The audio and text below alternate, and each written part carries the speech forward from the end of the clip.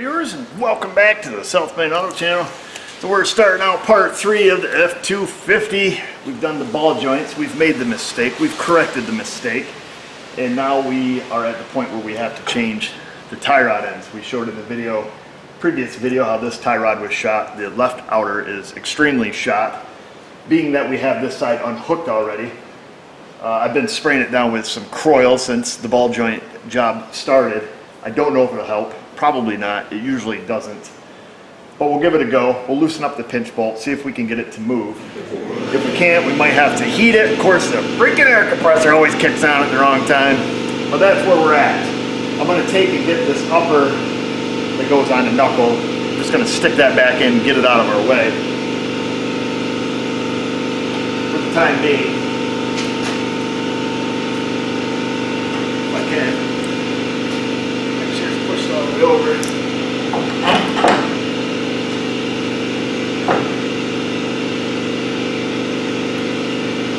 Leave that like so. I'll go get some tools. So I want to make sure that pitch bolt is nice and loose. And it is, and like I said, I've been spraying it down in the crack. Now I don't know if this side is right hand thread or not. I believe the right side is. I could be wrong. Oh my gosh, that thing turns as easy as butter. Howdy. Howdy. So I just wanted to grab the new one. I wanted to see if it was right hand thread or not before we start twisting here. Let's see. Easiest way to tell is just put your finger out and spin it. And it is actually left hand thread. So there's our new one. It's going to go in this direction. Alright, so we will spin it like we're tightening it, and what we'll do is we'll just count the number of turns. It looks like we've got a ways to go based on the threads. I'm very happy that this thing is turning, and I'm very sad that I didn't spray that side down with something. So we're just going to keep on trucking here. Spin it like you're trying to tighten it. There's one turn, and then I'm just going to keep going. This is way too easy. That's 2 turns. I'm going to get something to stick in the end of it here. Well, actually, you know what? This one's been changed before. I'm not trying to make excuses. There's 3. I'll stop at 5. Yeah, because remember, this was a Moog tie rod end. So this one's been done once. I think that one down there is original, perhaps. That's 5. I'm going to keep turning until I get it out.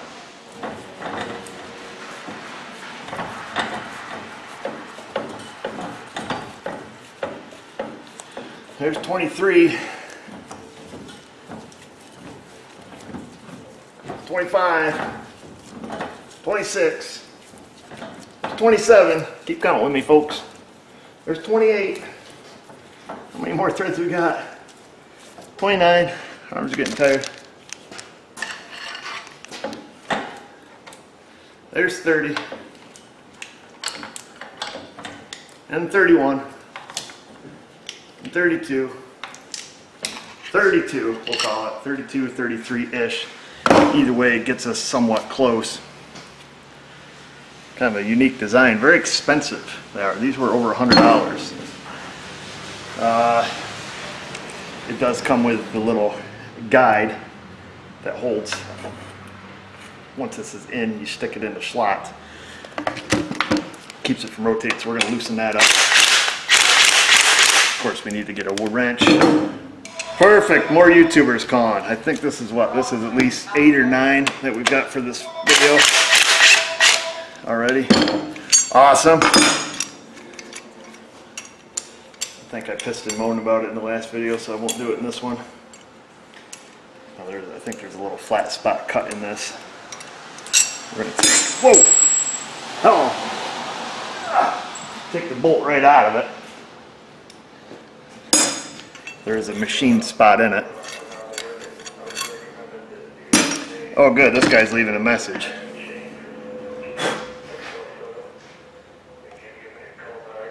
Can you call me back?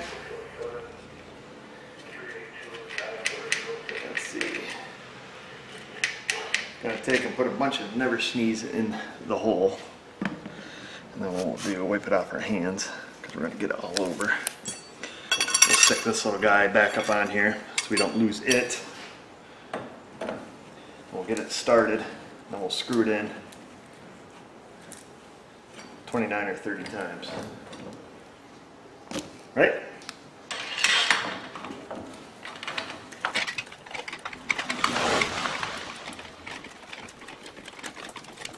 We'll call it 29. Call it even. Now where's our slot? Our slot is on the bottom. So this will all go in this manner here. Get our slot lined up. Where are you? Like that. We'll get these snugged up, even though, you know what, we won't snug it up right now. We'll probably stretch a tape measure and get the alignment, or get the toe in somewhat close before we drive it to the alignment shop. I suppose prior to doing all this, it would have been difficult on this one to take any kind of usable measurements as far as, you know, marking your tires, measuring it, and just, you know, setting it back where it was, because these tie rod ends were so wasted that I don't think you could do that with any degree of accuracy. So we'll take, we're just going to get this up on here. Make sure it starts in that taper. There it goes. We're going to get the bolt or the nut back on it.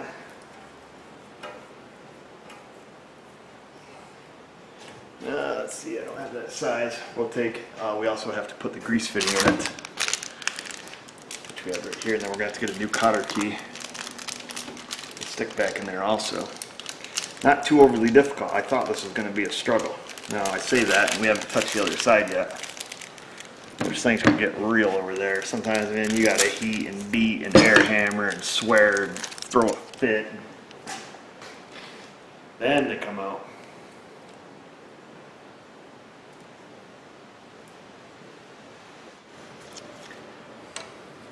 Wrong size.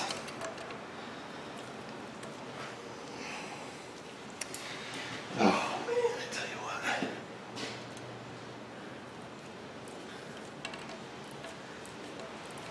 There, that helps get it started straight.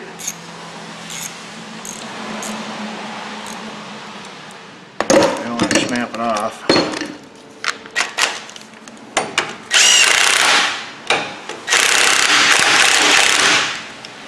A couple ugga-duggas. Maybe still plugged up with grease.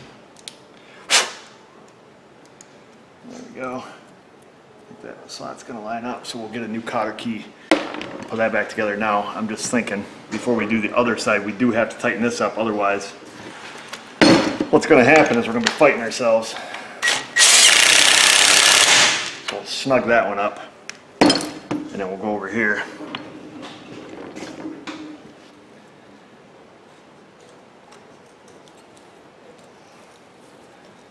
Get this cotter key out of here if we can. If not, it's not a big deal. We'll just, you know, zip the nut up over it. But if you can get them out, it's always a little bit handier.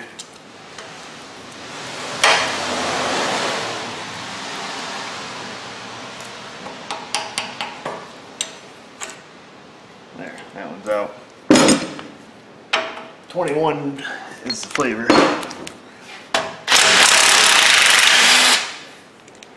He is loose, or the nuts off rather. Stick that back on there.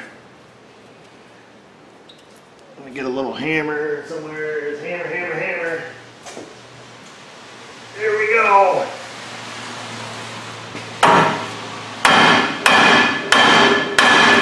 That ain't happening. Sometimes that helps.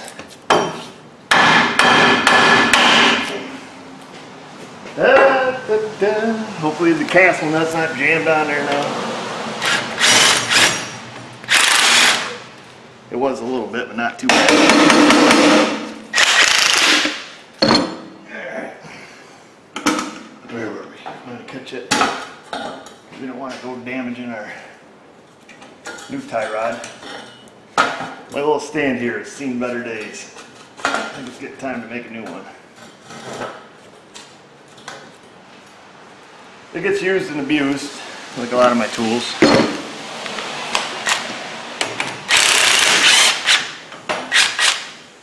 That sucker is loose. And being that the other side was left-hand thread,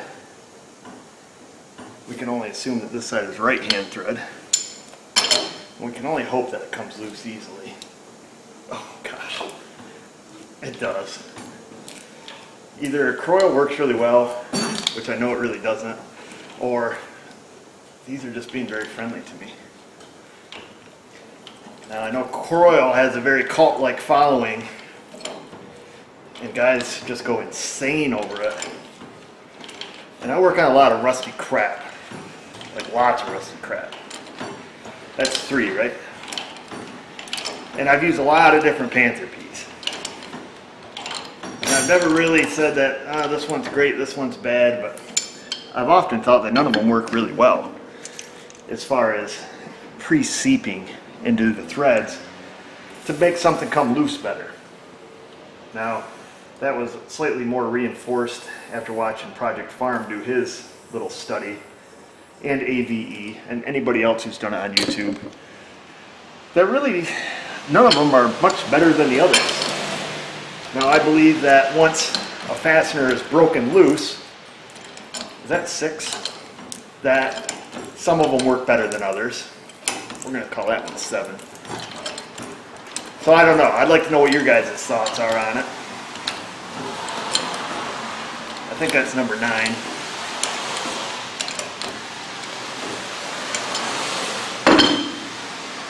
I don't know. That's just my opinion.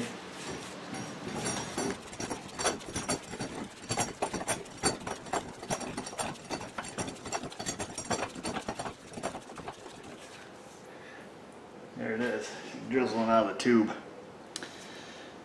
And there's that tie rod end. It always amazed me. They make this thing out of some massive stock, and then you come down to the end, you still got the same little tie rod end they stick on the F-150s. I don't know. Whatever. Let's go get the new parts. Yeah, I think the penetrating oil debate is, it's like the synthetic versus conventional versus every 3,000 miles versus once every couple of year debate, you know? You got the oil Nazis, the penetrating oil Nazis, the torque Nazis. Guess it takes all kinds to make the world go round. Of course, I've never really met a guy in a shop who does this every day, who's like really dead set, like, oh, you gotta have this. They're always just like, give me whatever. Now, perhaps that's because they do it every day and they know, like, it's all the same. Alright, so we'll spin this in 30 sometimes.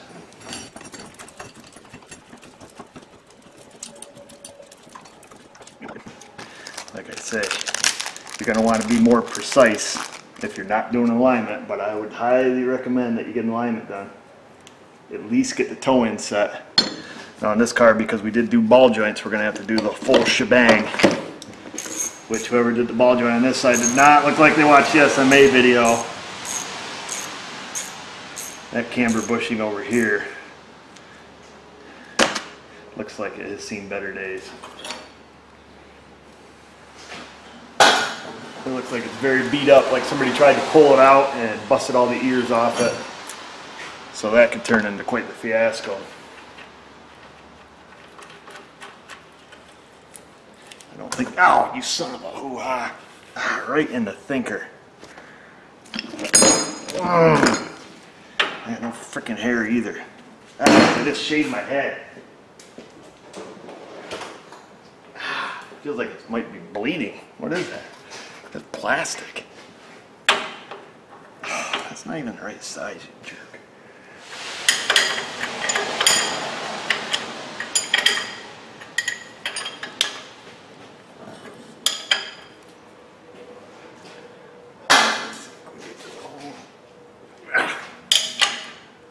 Just a smidge more, we'll be in.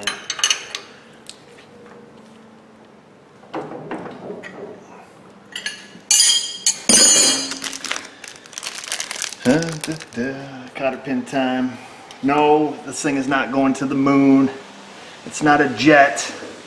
It's not a helicopter. So we don't have to put the cotter pin in accordance with NASA laws. We'll put it in. We'll fold it down. I'll trim it off a smidge. It's not going anywhere, trust me. So what I want to do now is I want to make sure, oh, I put the tires on it. Yes, I did put the cotter pin in the other side. I want to get the alignment, or the toe in. I keep calling alignment. I want to get the toe in close enough that I can drive it 2 miles down the road. And how I'm going to do that is I'm just going to scribe a mark all the way around the tire. If it's on the ground, you can just like set a screwdriver. Screwdriver's not working well. Let me get a pick. Hold on.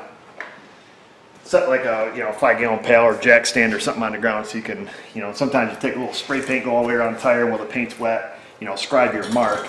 This way here, it's going to give us a reference to measure from. Try to hold it still and hope your mark lines back up. Usually I'll go around a couple times just to see, make sure my mark stays lined up, and it does. So I've got myself a mark right here that goes all the way around the tire. I don't know if you guys can see it. It's kind of faint. Let's zoom enhance. So the mark's right here. Okay, and it goes all the way up and around, brings it around town. Now some guys will measure just toe in off a tread block, which I find is very inaccurate because you have to go on the same block. It's much easier to go off this line that is scribed all the way around more precisely, I guess. Not that it's a very precise way to do the toe in, but it's good enough to get you to the alignment shop. It's definitely closer than, setting it by eye. So we'll do the same thing on this side. And it doesn't matter, it doesn't have to be in the center of the tire. It just has to be the same mark all the way around and line back up with your original mark. If it doesn't, don't worry about it, just make a new mark. Which this one lines up. And see, we've got a scribe mark. Well, see here I'm about an 1/8 inch different. So we'll just go like this. We'll dust it off. Yeah, I did actually make 2 marks right side by side. Let's see if I can hold it a little more precisely. If you get it so it just tickles it, usually you're good. There she goes. There she just tickling it. Alright, so now we've got a mark scribed all the way around this tire. Now, some people get all kind of technical about it, like, oh, you need a 30-second of toe in on each tire. I'm going 2 miles down the road. I'm just going to make my measurement even. And it doesn't matter what that measurement is. We're going to measure it here on the front side of the tire. We're going to take our tape measure, go on the back side of the tire as near to the same height as we can. Now this has control arms on it, so we can't. So we might measure up here and then, 180 across from that, wherever. We're going to get the same measurement or very, very close to it by adjusting the center tie rod. And then I can drive to the alignment shop, and I know once I get there, I'll have to make a very little adjustment to make it perfect. What I like to do, I'm going to take a little paint marker, and I'm going to put it right next to my line on the inside, so when Mrs. O helps me, she holds the tape measure in the same spot every time. And that's what's important, is whoever you're having hold the tape measure, whether they hold it on the line or just behind the line, whatever they have to do has to be very repeatable. Otherwise, your measurements aren't going to be that good. So, like I said, I'll just put a white paint dot so she'll know what to measure from there. Of course, I'll be reading the smart end of it with the numbers on it, and then we'll go, I'll go to that side. I'll make myself a dot so I'm in the same spot. And of course, what are the variables here? Well, the variables are you're not measuring in the same spot every time, and if your rim is bent, let's say you've got a 1/4 inch of run out in your wheel, well then your toe markings are redundant because you're measuring, let's say both rims are bent and they happen to be bent on the inside. You're talking a 1/2 inch difference. So this is where alignment machines come in handy because they compensate for wheel runouts, where using this method doesn't, unless we were to take the tire, measure from these spots, roll it over, measure from those spots. It still has too many variables to be an accurate way to do it. Yes, it'll get you to the shop, but no, it shouldn't be left like this. I have to put it right on that white dot, or not on the white dot, but on the line. You got it? Mm-hmm. So we're 68 and 3/4 and a 64th. Let's see, no. We are 68 and 3/4 right on the nose, so now we'll go measure on the inside. See the white dot in there? And inside here we are 68 1/8. So it's towed out. So what we need to do is adjust our tie rod end, which will crank it in. Now this one was right hand thread, so we'll turn it like we're tightening it. So that's another YouTuber, just send that phone right out into the driveway.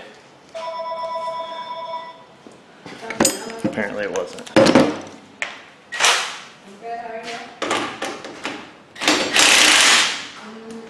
let's loosen that one back up. Now it doesn't take a lot of turning to make big adjustments. So you can see we had it somewhat close, so we'll leave it there. As soon as Mrs. O gets off the phone, we will remeasure. Ready? Stick that back on the dot. 68 and about 9/16. That's a schmid number. 68 9/16 we'll call it.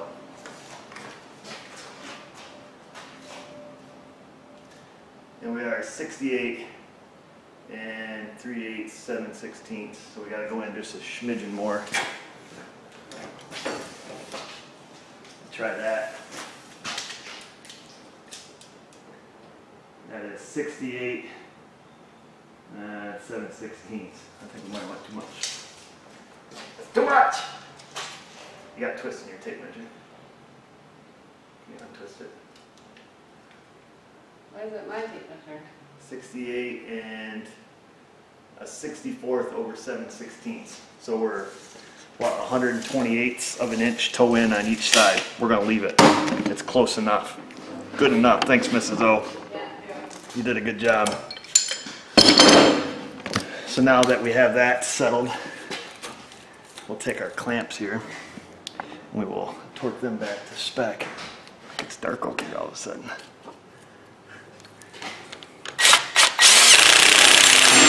We'll do that, we'll snug that up.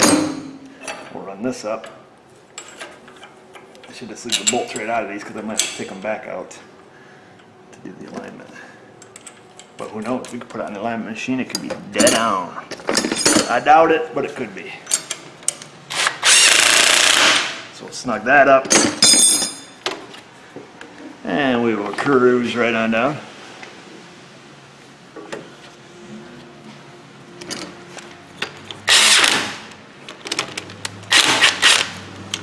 Before I tighten that one up, let's just make certain that this tie rod end is straight.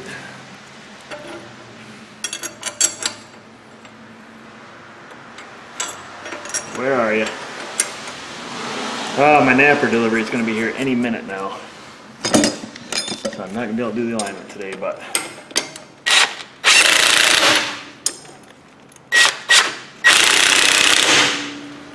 beautiful. Should have put a 90-degree grease fitting on this one. This is pretty tight to the wheel. I've got a 90-degree adapter that's going to get in there to get it, but it makes it a real pain in the neck. I guess that's it. We're done ski. A little rubber cap fell off my upper ball joint. I have a feeling it's going to get ripped off at some point. Alright folks, that's that. I've got to keep motoring. Ball joints, tie rod ends, 3-parter on the F-250. I'm not going to be able to record the alignment on this because I'm not going to do the alignment today. I'm probably going to come in really early tomorrow morning, like 6 a.m. or something, go down to my brother's shop, bang it out so this guy can have his truck by 8 so he can get to work. Plus I don't think it'll be super beneficial to show how to calculate which bushing you need in the top versus what's already in there. There is software on the alignment machine that actually does that for us, which is fantastic. You can use the charts that the manufacturers have that come with them to calculate what you need as far as degrees of camber and caster change. But unless you have an alignment machine and you're doing that, it'd be kind of a silly video. So I'm going to skip that part. Other than that, we're going to set the toe and ship it down the road.